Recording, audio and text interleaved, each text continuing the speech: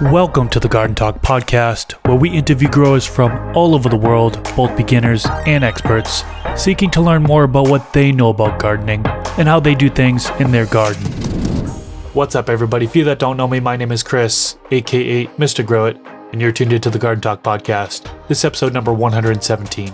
In this episode, I interview Dr. Allison Justice. She has a PhD in plant environmental science from Clemson University. She is also a consultant, owns the Hemp Mine, and created the CRC, which is a science-based research group. She has advanced knowledge in post-harvest production, so drying, curing, and that's what today's episode is about. She talks about some of the key information when it comes to harvesting, drying, and curing, and she also talks about some studies that have been done in those areas. If you want to see highlights of these podcast episodes, search Garden Talk Clips on YouTube. That channel is dedicated to short, bite-sized clips of these episodes. I actually did a poll on my YouTube channel where this podcast episode is posted to, and 53% of the people that responded weren't aware that I have another YouTube channel. I call it my main YouTube channel, where I show off the plants that I grow. That channel has over 130 videos from the past 7 years, so if you're not familiar with it, I'll leave a link down in the YouTube description section below, so you can easily get to it and subscribe. One of my goals for this podcast is to bring free information about gardening to the general public. That being said, I'd like to thank the sponsors of today's episode who help make that goal possible. Thanks to AC Infinity for sponsoring this episode. Check out their electric sprayers with a 2-liter capacity and an adjustable nozzle that can go from a strong jet to a fine mist spray. Their sprayers are battery powered and can be used for 3 hours on a full charge. No pumping required, and it's a one-button operation. Click the link in the description section below so you can learn more about their sprayers, and the discount code MrGrowIt15 works on both Amazon and their website, acinfinity.com. Stash Blend. I've been using Stash Blend for over a year now, and it's awesome. One of the things that I really like is that it saves me money. It's a whole bunch of different inputs in one. So I no longer have to go out there and buy a silica bottle, then a separate seaweed bottle, beneficial bacteria, then a separate one for mycorrhizal fungi. All of that plus more is in this one blend. Go to stashblend.com to learn more about it, and I also have a link down in the YouTube description section below. Spider Farmer. Check out their 6-liter cool mist humidifier, which can be placed inside the grow tent or outside of it. If placed outside of your grow tent, you can use the included flexible hose, which splits into 2 to help distribute the humidity evenly across the grow space. Also check out their clip fan, which oscillates and has 7-speed settings to help simulate the natural wind outdoors. It has a 100-degree vertical manual oscillation and a 90-degree horizontal automatic oscillation. Discount code MrGrowIt5 works on both Amazon and their website, spider-farmer.com. And we are back. Welcome to the Garden Talk podcast. Today I am joined with Dr. Allison Justice. How are you doing today? I'm doing great. Glad to be here. Yeah, thanks for coming on. Appreciate it. We met last year at a conference, had a good conversation. You actually knew you before the conference. Very familiar with your work. I went through the Utah State University, the cultivation certificate program, and I know you have a couple talks in there. Mm-hmm. And one of them was on post-harvest production, the harvesting, drying, and curing. And that's really what I want to get into today is you just have so much experience in regards to that. And we've come so far in the past 5 years alone. It's amazing what we've uncovered. So yeah, I'm sure that you're going to give us a bunch of insight.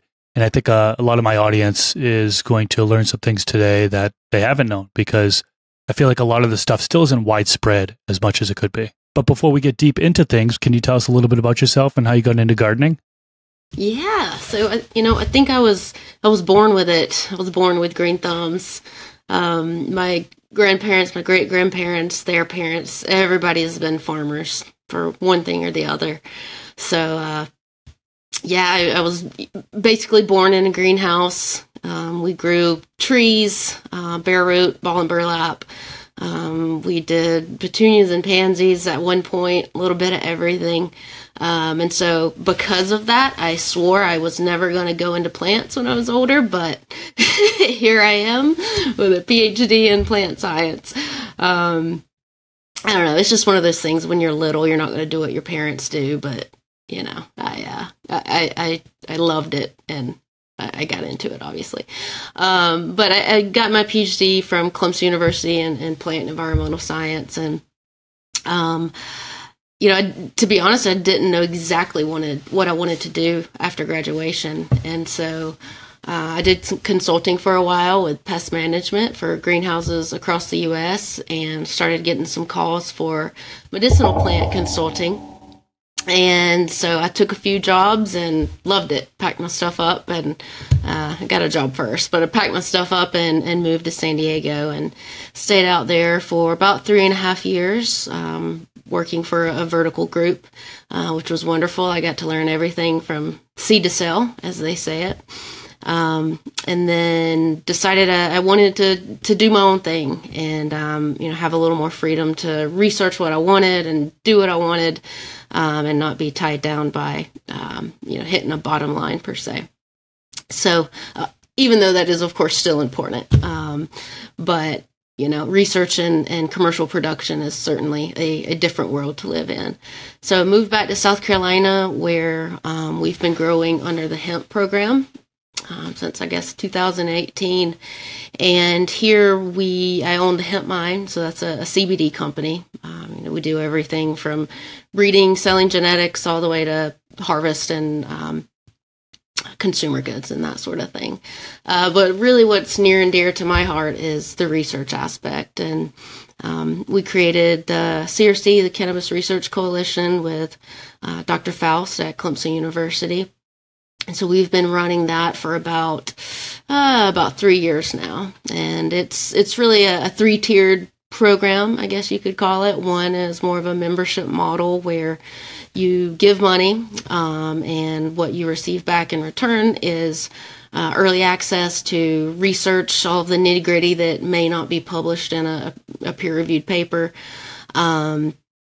SOPs, access to talk to, hear and listen from some of the nation's top growers, Glass House, State House, et cetera, et cetera. And so just a place to get together and talk about some of the problems you're having as far as growing goes. We're also a contract research organization. And so if somebody's having problems or if they have a great product and they say, we've had as much internal R&D as possible, we need somebody else to verify it because, you can trust your own research, but if you're someone trying to buy a product, you don't necessarily only want to listen to internal research. So we're that third party, non-biased, nothing tied to support bias, which I know later you want to talk about that in a little greater detail, which I'm happy to. And then of course we do consulting and audits and things of that nature. That's awesome. Yeah, you have so much going on. And Clemson University, Dr. James Faust, big name there in regards to post-harvest production as well. I know he had a talk at Utah State University. You guys go real deep into it, and a lot deeper than I think the average home grower goes into it. Being able to expose some of the information here today, I think is going to be really valuable. So let's just get right into it. Let's start with harvesting, then we'll get into drying and then curing. So for harvesting, talking about the ideal time to harvest a plant. Now, it's mostly known that when the trichomes are mostly cloudy, that's when they're at the highest potency. Now, some people like for it to turn amber, where the inside cannabinoids go from THC to CBN. Is all of that still true today? Is that still the ideal time to harvest a plant? You said earlier that in the last 5 years we've come a long way, but the deeper in I get, the more I understand how much I don't understand. I'll give you what's known today, or at least what's theorized today, because, there's more than what any of us in any of our lifetimes are going to figure out. This is certainly going to be something that's done for hundreds of years, and what is why this industry is so exciting for me, because if I were to study petunias or poinsettias, there's hundreds of journals out there with great information already. So, but yeah, with harvesting, I would say the most important thing is to be delicate with the plants. If you're in a commercial setting, a lot of times you're rushed in a hurry and you're just throwing plants around. Every time you touch a trichome, it will bust, for lack of better words. So just being as delicate as possible, having it touch as little things as possible, will certainly keep your plant in a lot better state. But as far as when, what color the trichome is, I have found by being a breeder and seeing lots of different varieties, CBD, CBG, THC, seeing all of the varieties that are out there that produce different cannabinoids, I've yet to find a true consistency of, being able to say 10% amber, perfect harvest. It doesn't happen the same way with every variety. So, what I always suggest is if you have a new variety, and a lot of this is costly, but this is perfect world scenario. Okay. You have a new variety and the breeder says it's an 8-week plant at week. The earlier you go, the better, and you can graph it out and see how, your THC, CBD, whatever it is, can progress and where it peaks and where it starts to decline. And you can compare that to, what it looks like under the microscope, and then you have that to repeat from. But testing's expensive, and, it's not necessarily worth it for everyone. But I would just say repetition and growing a variety. And a lot of it's personal preference as well. I like mine to be on the earlier side where they're more clear. And then there's some people that they want it to be extremely amber. So a lot of that's preference. And this is simply theory, but I do not think the amber comes from the THC to CBN conversion. I think it could be some sort of non-enzymatic browning. Like other plants do when they ripen. So bananas and apples, when you cut them, there's some enzymatic browning happening. And so that's hopefully something I'll get to dig into this year, finding people to work with that can test some of these more nitty-gritty aspects of the plant has been pretty tough. And we finally got a university other than Clemson that will test for carbohydrates and the pieces that can lead you down that road of starch to sugar conversion. And, what I truly think is the guts to what is equating to a good cure. Got it. Yeah. So it comes down to personal preference. I personally like mostly cloudy with a little bit of amber. I talk to so many people who are just like, 10% amber, 20% amber, but yeah, at the end of the day, it comes down to personal preference, like you had said. If you're looking at your trichomes and you're counting them, it can be tricky sometimes, because are you looking at the top ones where, the light is directly hitting them? Or are you looking at a inside piece or a lower bud? Because all that can be different throughout the plant too. That makes sense. Now, you mentioned the starch to sugar conversion, which kind of relates to the next question I have here, which is in regards to flushing the plants before harvest. Now, there have been some studies that came out in regards to flushing the plants before harvest, whether or not it's beneficial. I've talked to many guests in the past. I like to bring this question up because each person kind of has their own little tidbits on it, little insight on it. And so I wanted to ask you this. Are there any benefits to flushing your plants before harvesting it? Thus far, there's been a couple studies out about it. And, I think the only true solid takeaway we can have is that if you stop fertilizing 2 weeks prior to harvest, there's no differences in what's been tested so far. And so that really is terpenes, cannabinoids, yield, with, I believe Mike from Clemson, his work was showing that if you go further than 2 weeks of fertilizer restriction, then you're going to start losing some yield, which makes sense. But right at that 2-week mark, you're not losing yield and you're not losing any sort of potency. So what that tells me is stop wasting your fertilizer, and, you're not having any negative from doing it. So why do it? But again, theory, and again, something that this year we're going to get done is looking at what else is happening during that flushing process. When you flush, you see color change, you see, depending on how hard and, intense your flush is, you'll see faster ripening. And so it's my theory that is in fact what's happening is you're cutting off the nutrients. A lot of times you're lowering the temperature, so the plant is being pushed into maturation faster than it would be if it were still getting all the nitrogen and everything that would be encouraging it to stay grow, I say vegetatively, but I don't mean it being in this vegetative form. I just mean in bulk. You're not pushing that nitrogen for excess growth. The plant thinks it's fall. They think, oh no, it's time to close up shop and protect these seeds. So we need to ripen. So I suspect that flushing does help to push maturation that then changes those carbohydrates from being starches to sugars. I also think there's some play in that as well, the starch to sugar conversion in those, probably first 5 days or so of drying, because it is still active. It's difficult to say when a plant is dead, because it depends on how, it all depends on how much water's in it ultimately. Is this thing alive or not due to the water in it, due to the water supporting some of the enzymatic activities that can happen.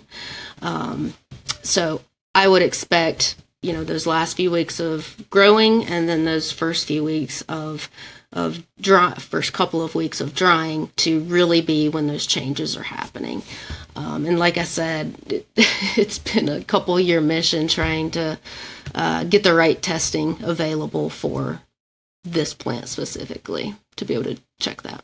That's really interesting. Yeah. Ever since that study came out by RX Green Technologies back in 2020 in regards, it really showed no difference between the two. I actually made a video on it, and I talked about how, the same viewpoint as you is like, well, you can save money on fertilizer. Why feed the plant up until the end if it's not doing anything differently for you?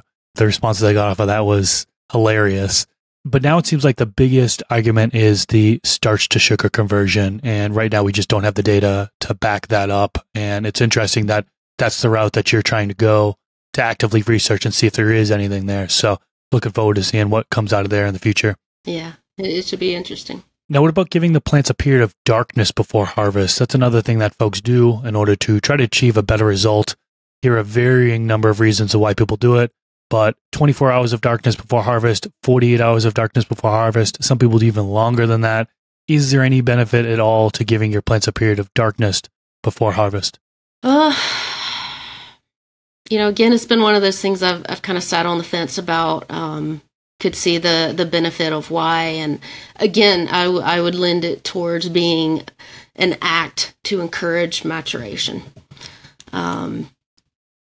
We're digging deeper into trying to understand what the outer structure of the trichome gland, how it's composed, what it's made out of, and what really encourages it to crack or not. And a lot of that works with canitrol.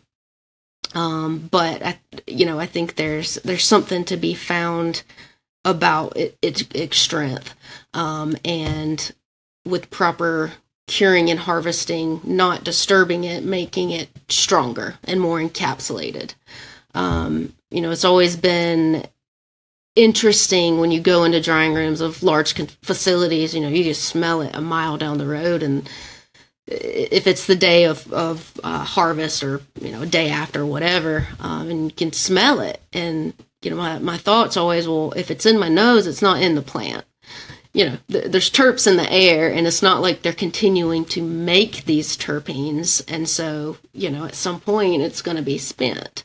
And so if we're able to preserve that trichome head better, does that make your quality last longer? That's something that we're digging deep to, and it's hard. I mean, it's tiny. And so, learning the scanning electron microscopy and really digging into that this past year and this year has been an eye opener, in understanding again how much we don't understand, and being able to see in detail that close, because there are some drawbacks from it too. As cool as the pictures look, it's also not the whole story.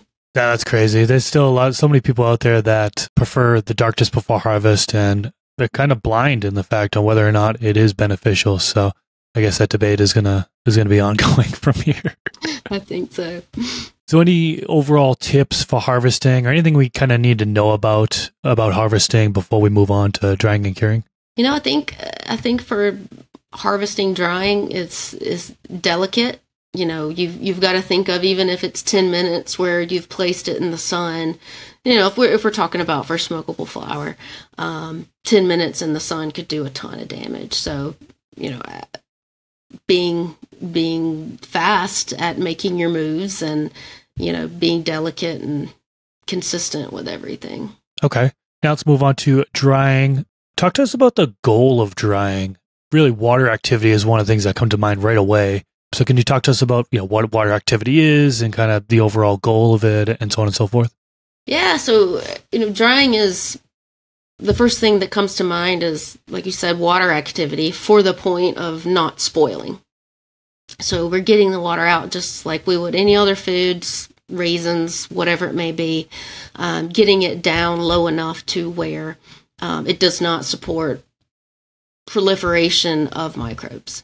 Now, drying does not kill microbes. There's lots of spores and bacteria that are super hardy, and we can dry it down to a crisp, and those spores are still going to be there. So once it's rehydrated, they could take over. But the point is to get that water activity low enough to not support other life growing on it.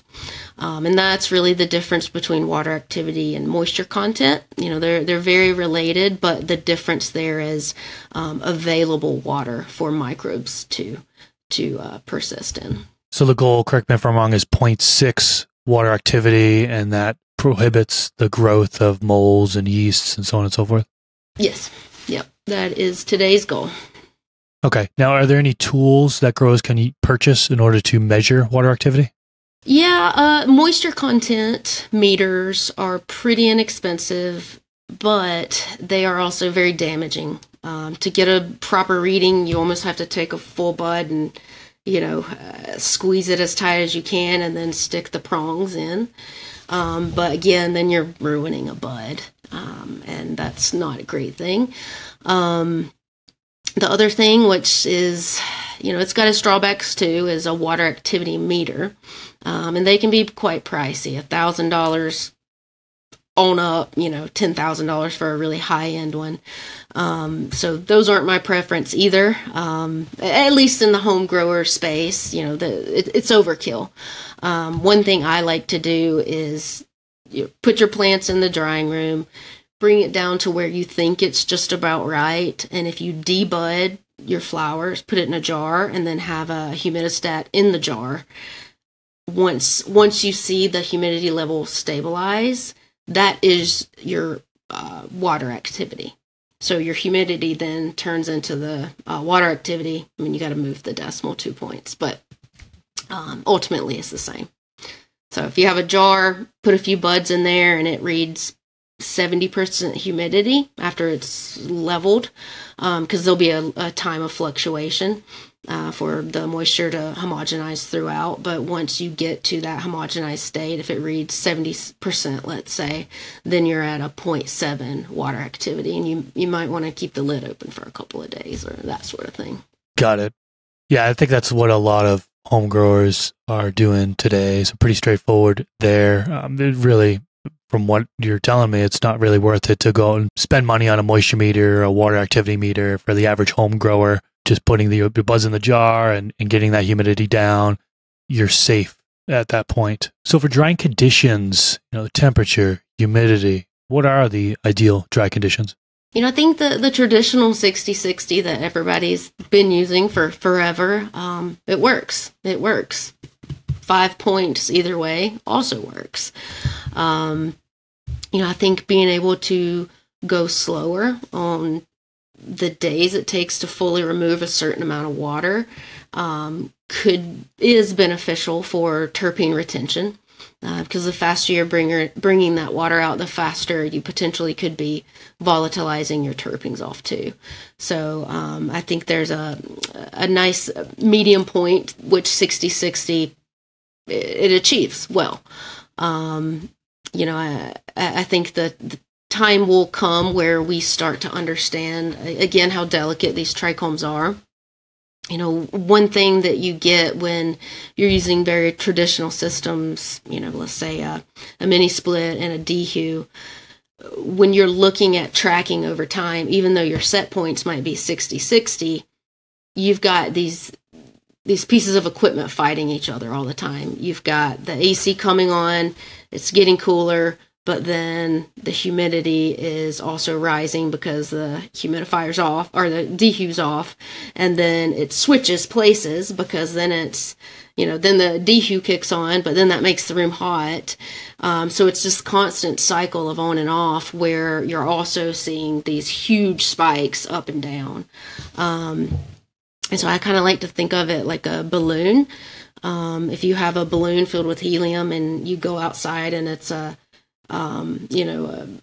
humid day versus a not humid day, the balloon will float and it will expand and contract. And that's how I think of the trichome head, is expanding and contracting because of this environment. And at some point, the expanding and contracting will cause cracks.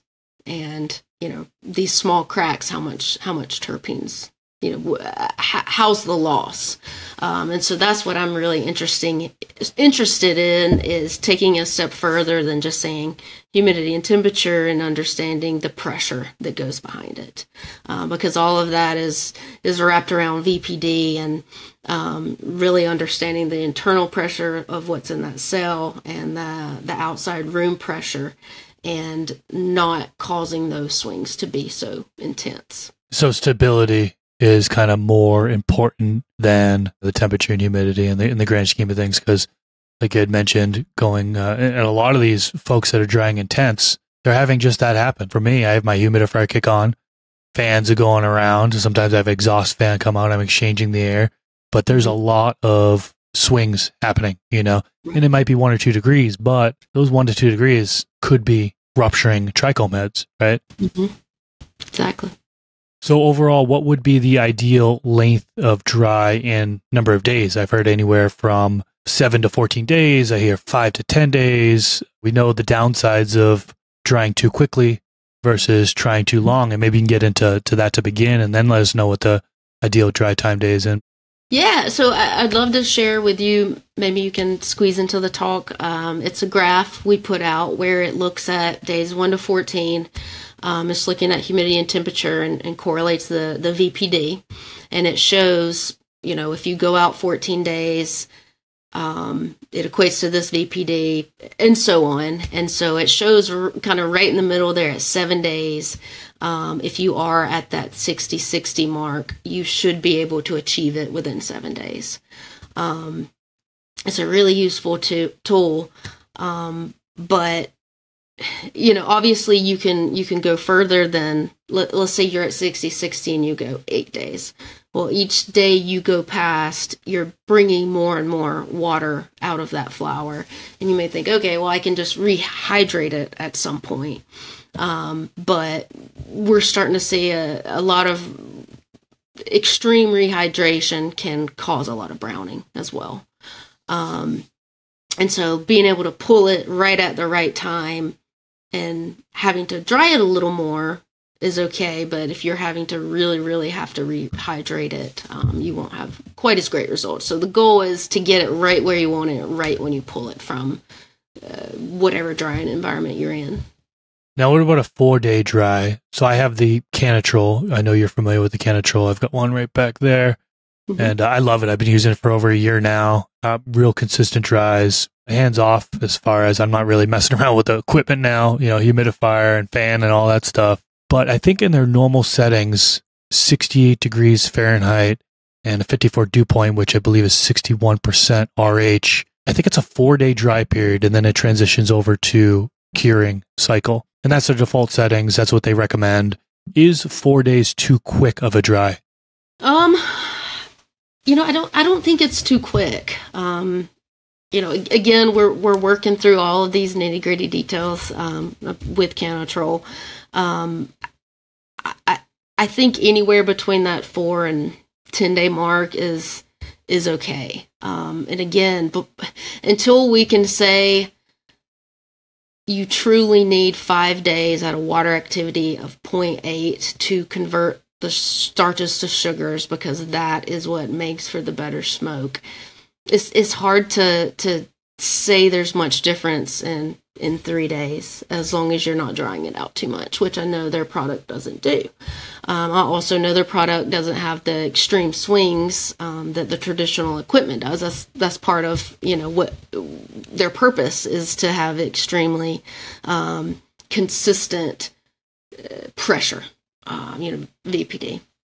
So no, I don't think it's too short, and I don't think we'll be able to measure that until we kind of backtrack to what is a smooth smoke.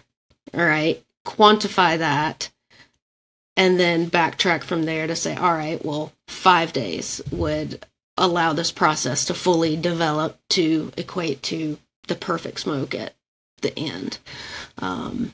So, sometimes I feel silly not having answers, but as a researcher, you're told, you're told to be okay with not having answers, because that's your job, is to find the answers, not guess the answers. That makes total sense. Now, on the other side, you had mentioned 4 to 10 days. A lot of folks are drying for longer than that, 14 plus days. Now, I heard from Dr. James Faust, one of the talks that he said the same thing. Same window, I'm pretty sure, was 4 to 10 days. And he talks about some of the dangers of drying longer than that. Can you get into that? What happens after 10 days when you're still drying? Yeah. So there's certain danger if you're going out longer than 10 or 14 days. And the reason that is because any microbe that you had in your grow, you're taking it with you into the drying room. And the longer you have this bud sitting wet, the more potential you have for botrytis growth and proliferation all throughout the entire bud.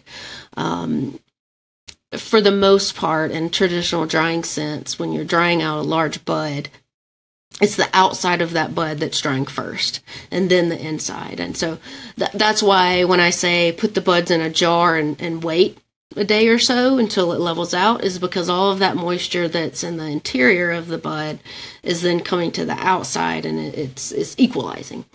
And so if you're leaving the center of that bud at 0.88 water activity or even higher, every minute is a second of botrytis or fusarium or whatever you might have could really take over and cause problems. Got it. Yeah, that's one thing that I don't even risk.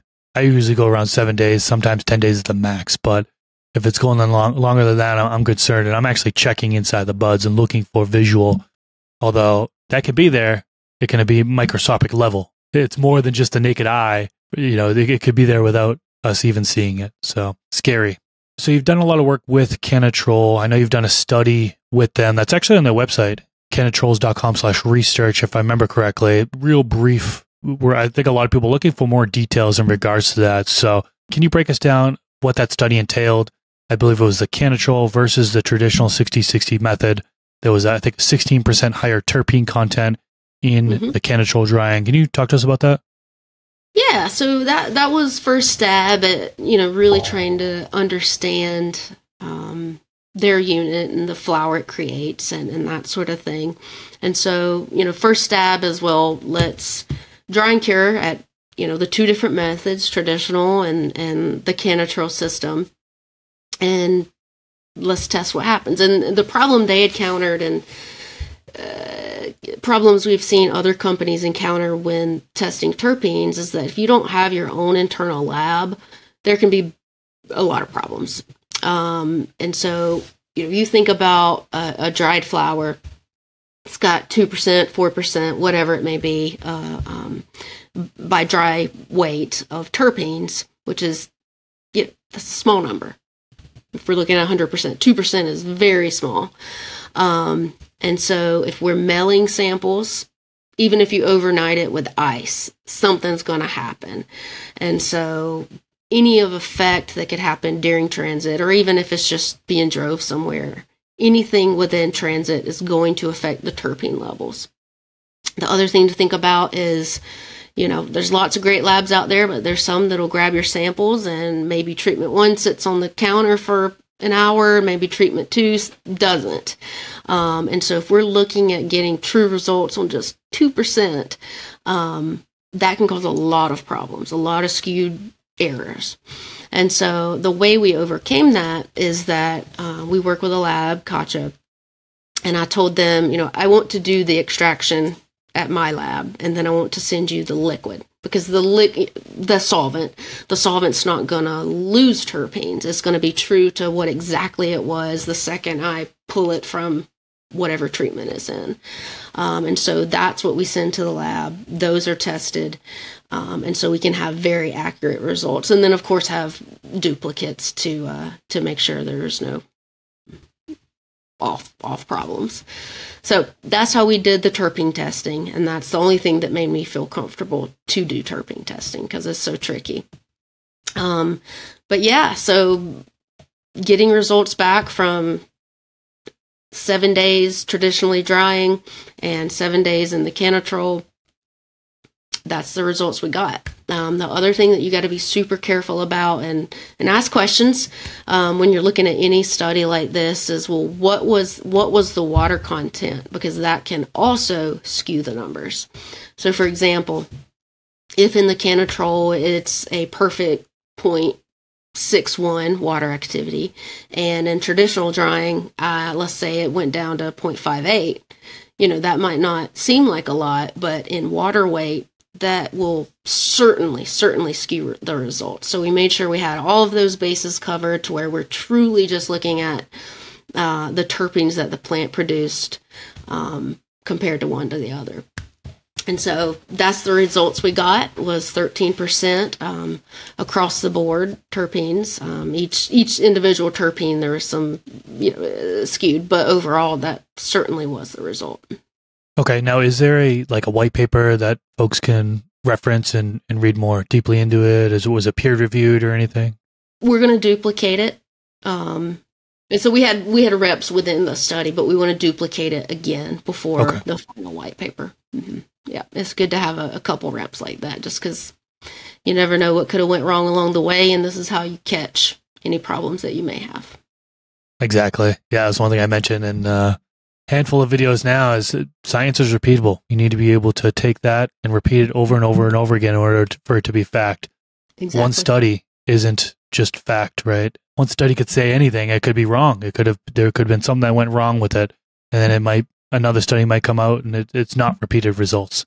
Right. So yeah, I think you're doing your due diligence, doing things right in regards to making sure that it can be replicated, and then going from there. So I'm looking forward to reading the final paper.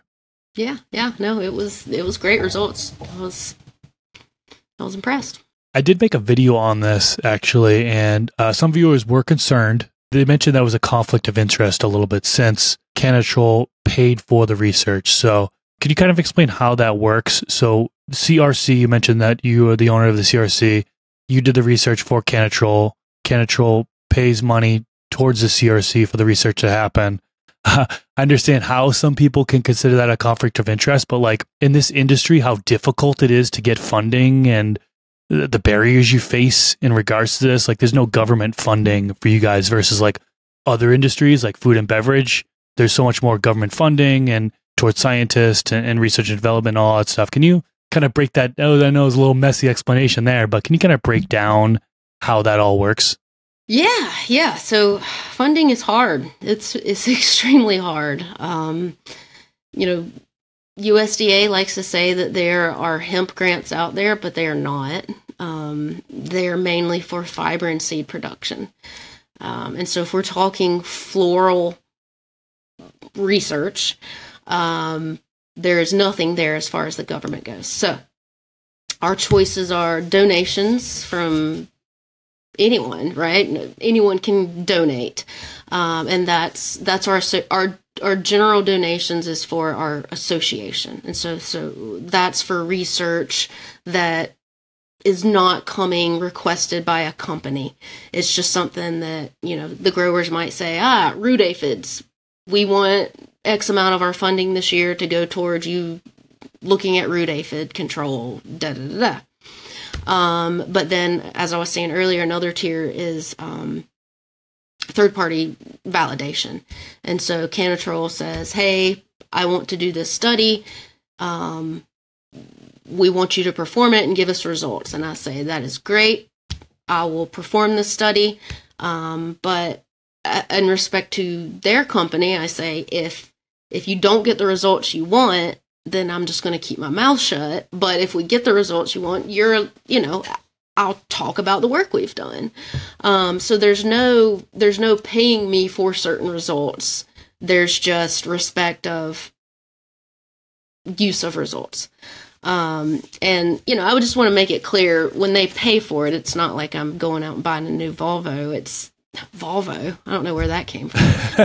New car. I don't know how I'd buy a Volvo, but, this pays for our research, the tests. Testing's extremely expensive. And it supports us in what we're doing. Even though it is a project for them, the way I see it, it's really a project for the industry to help to understand what's going on. I mean, if they were paying me to give results, I would have probably went a little higher than 13% or 18%. But so it's hard. And I understand people say, so and so is sponsoring this test, but all you can do is trust me when I say the results we give is what science gave us, and we're not falsifying anything. Just put it this way.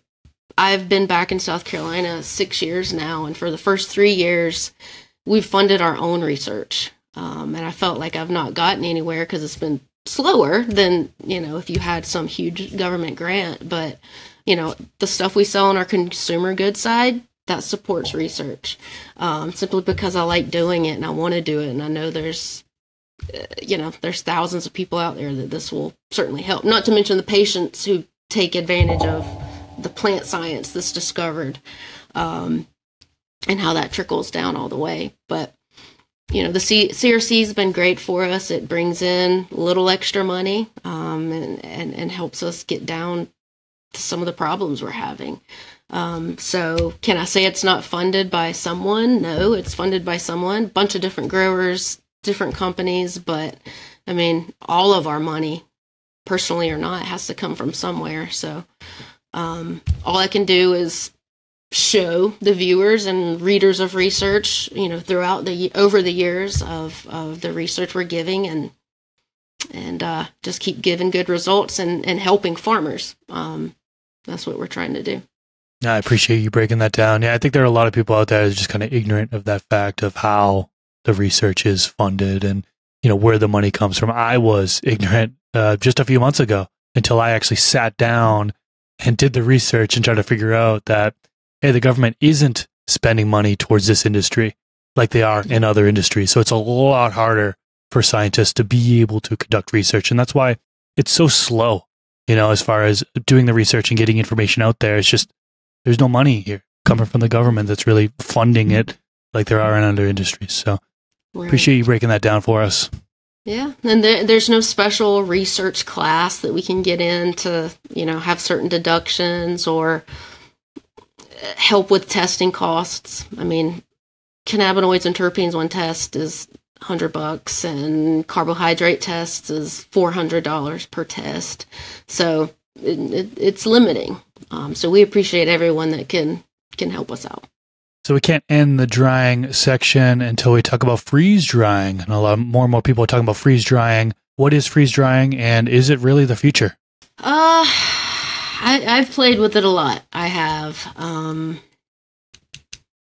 In my opinion, I think for bubble hash, I think for any sort of concentrate extraction, that it's great and it's got a place. Now, I've seen some companies go out and buy millions of dollars of equipment and freeze dryers just for outdoor smokable flower, and I can tell you the ROI is not there. So just to give you an idea, I have a freeze dryer, and it's just one of the, small 2x3 maybe harvest rights, and that is $3,500 with the pump and everything. And it'll hold a pound, and it takes 24 to 48 hours to run the 1 pound.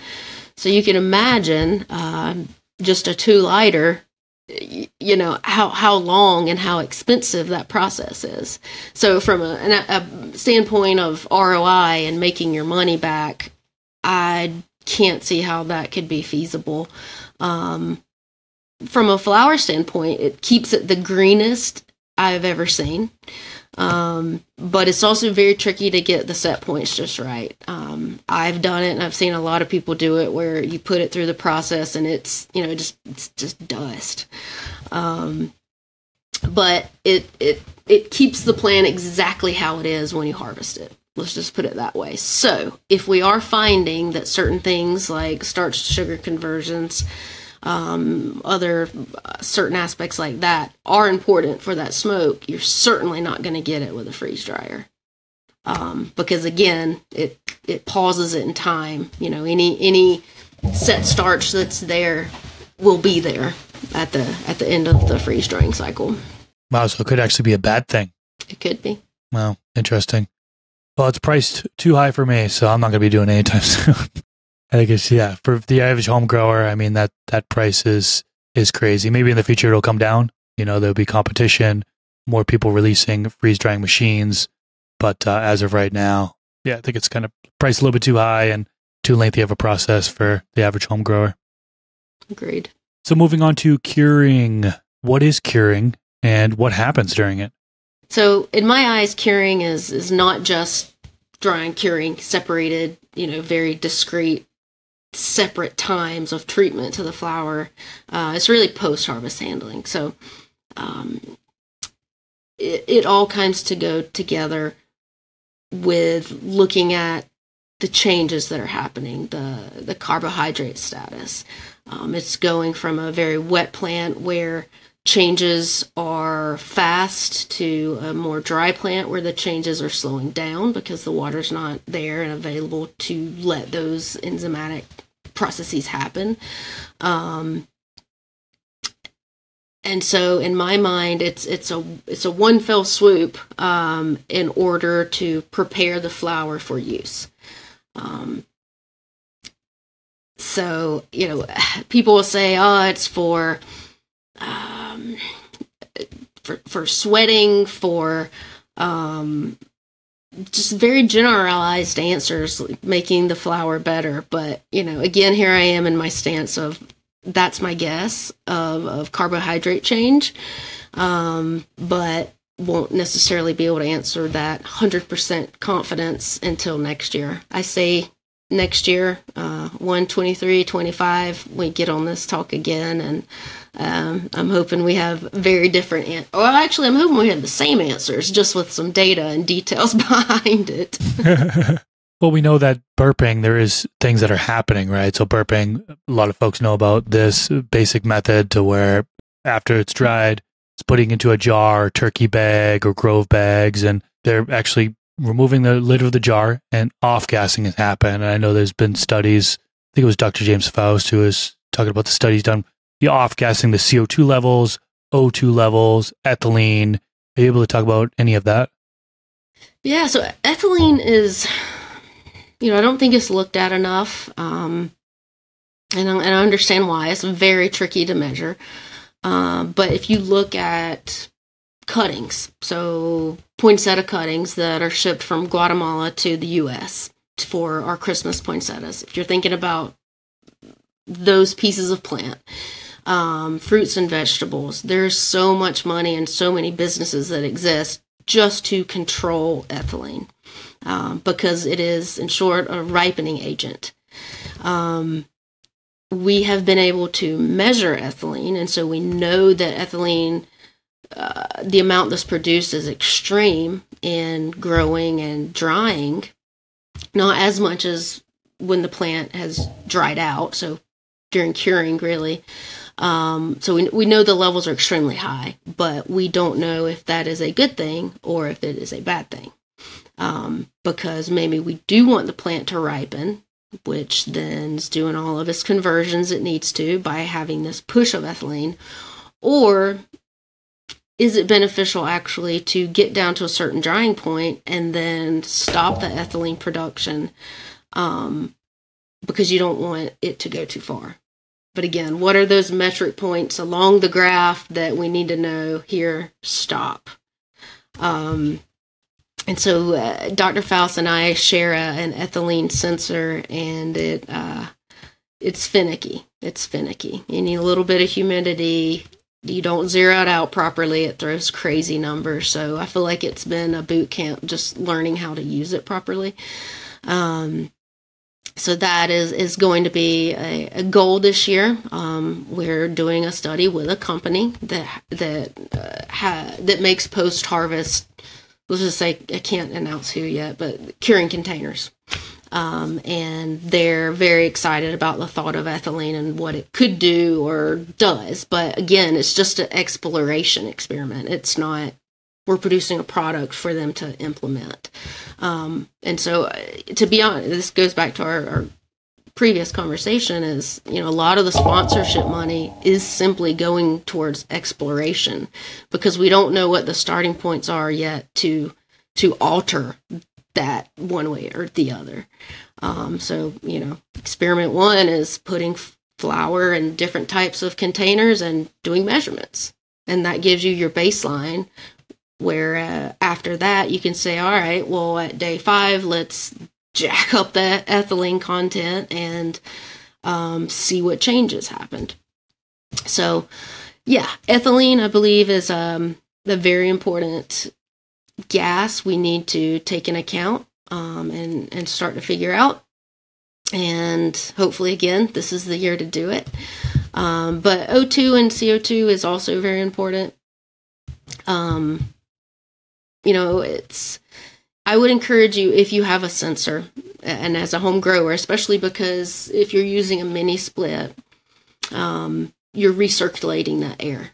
And so even though you're recirculating that air and you're adding your CO2, because your plants are taking the CO2 away, what does that mean about your ethylene? Are you also just compounding your ethylene content, since you're not actually bringing in fresh sourced air? I was talking with a grower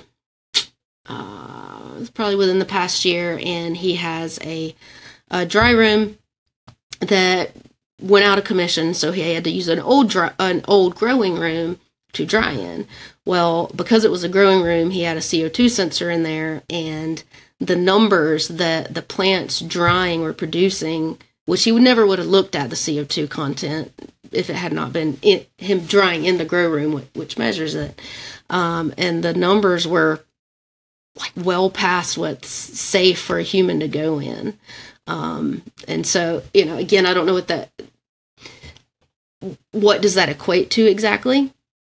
I don't know, but when you have levels of anything out of whack so extreme, you need to understand and be able to apply optimization behind it.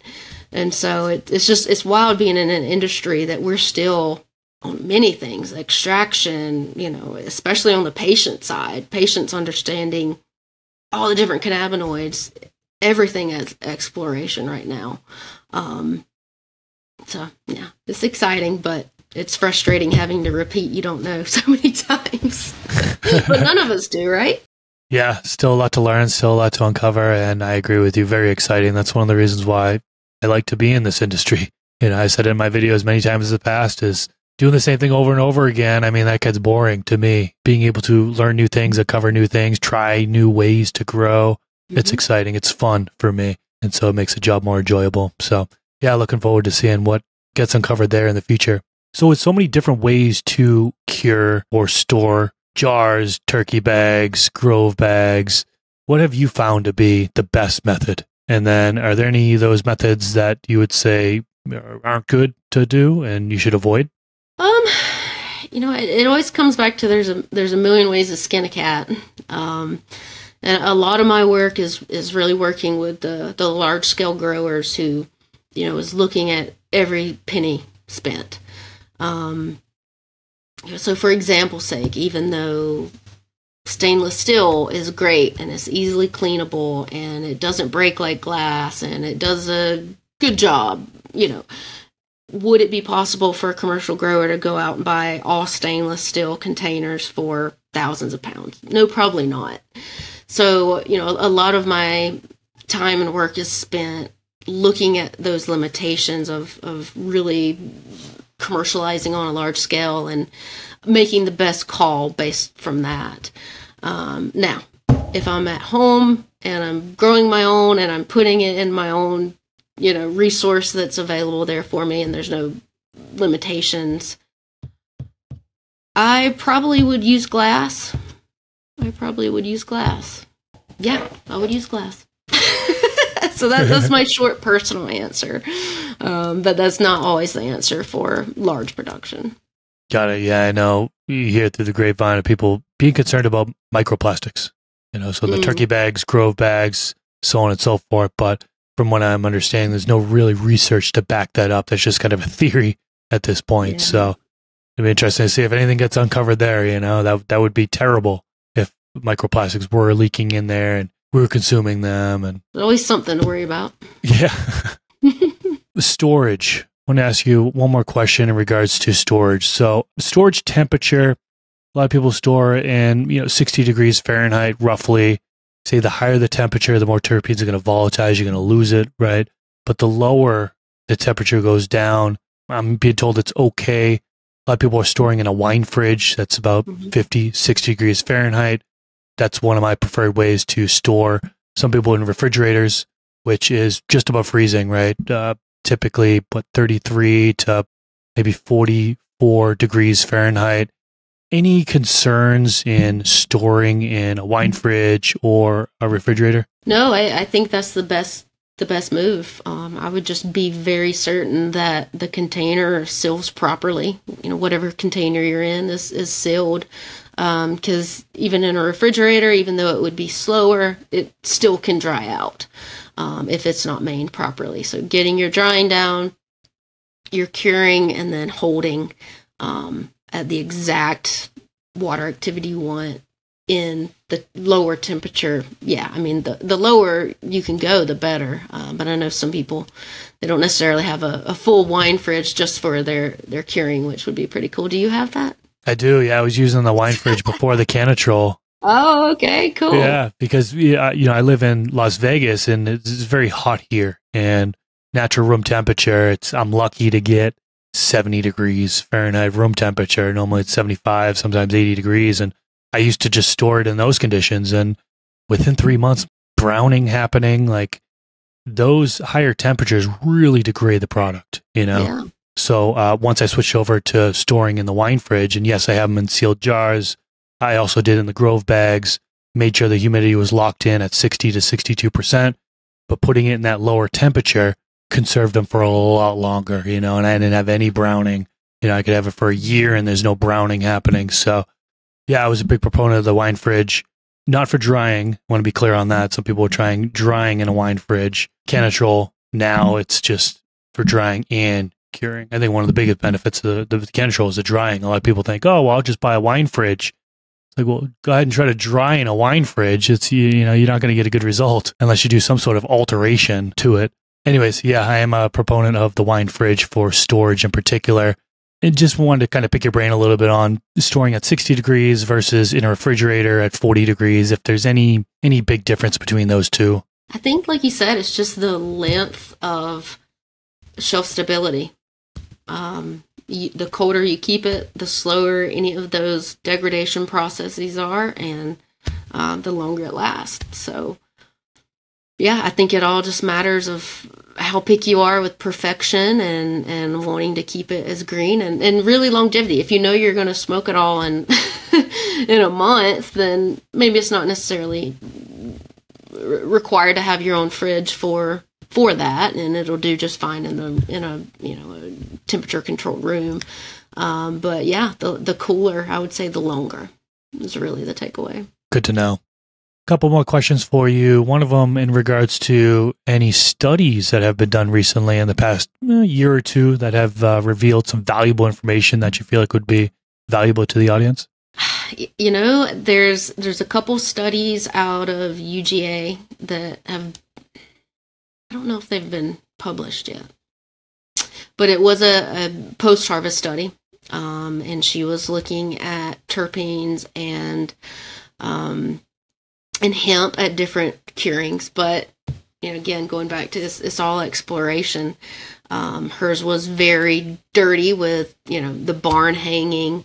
The 60-60 method was the best representation. And then she was looking at some of the techniques she would do with tobacco. So, fire curing and those sorts of things. So, there's been some studies and some nice generalizations we were able to conclude from them. But, if you're looking for extremely high quality smokable flower, at least I haven't seen it in the past couple of years. Because again, a lot of it has been on hemp, with really the thought being outdoor hemp, that you're drying fast for isolate production. One exciting thing we've begun and about to start phase 1 on, which we could certainly use your help on getting the word out on this. So are you familiar with Miyabi Shields and Riley? Yes.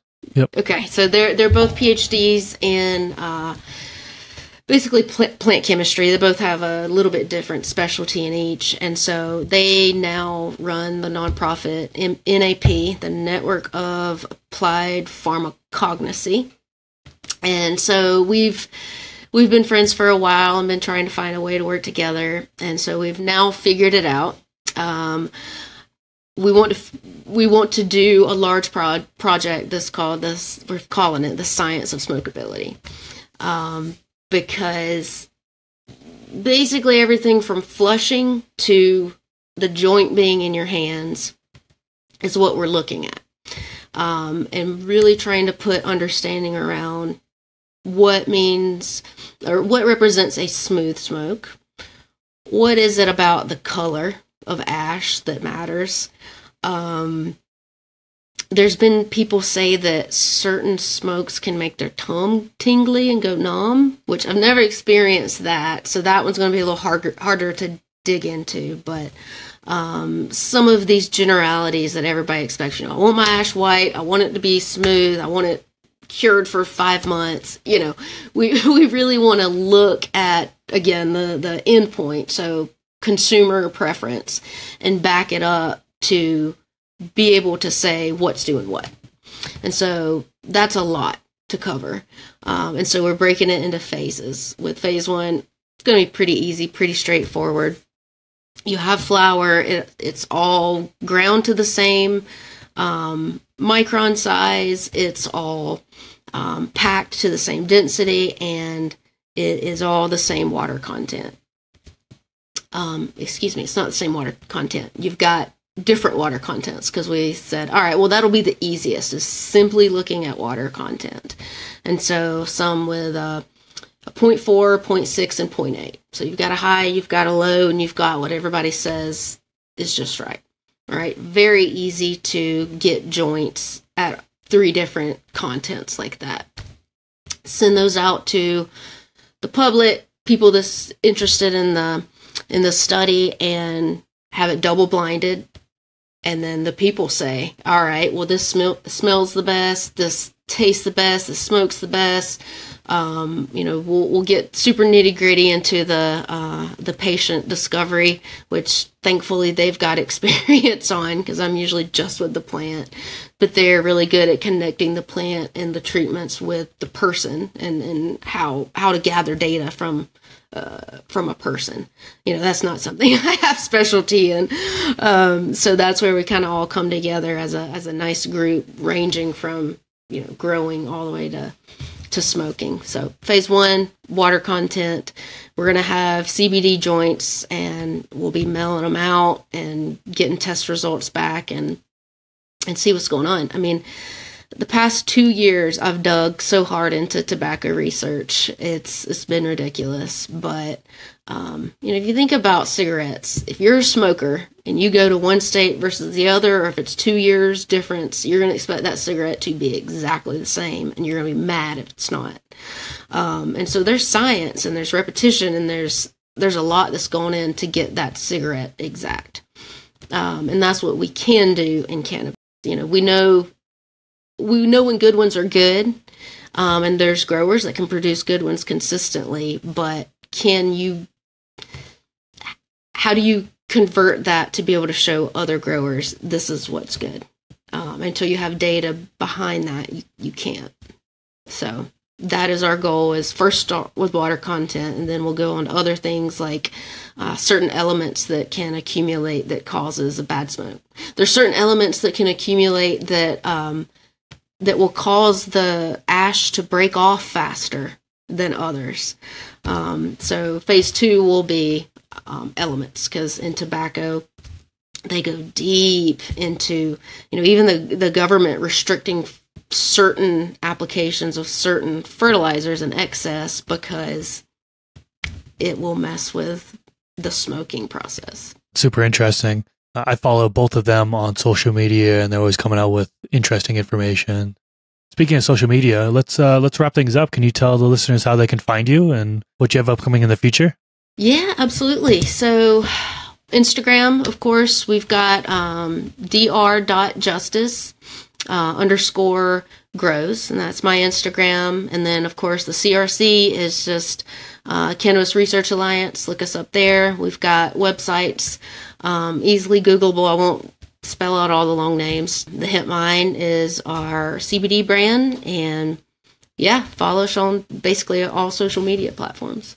Awesome. And I'll definitely have a link to her Instagram down in the YouTube description section below, so you can easily navigate to that and find her. If I missed any questions that you think that relate to harvesting, drying, or curing, drop them down in the comment section below. Love reading through the questions. And maybe if there's enough questions, we can get her back on and see if we can get some of these questions answered. So Dr. Allison, thank you so much for coming on today. I appreciate it. This has been great talk.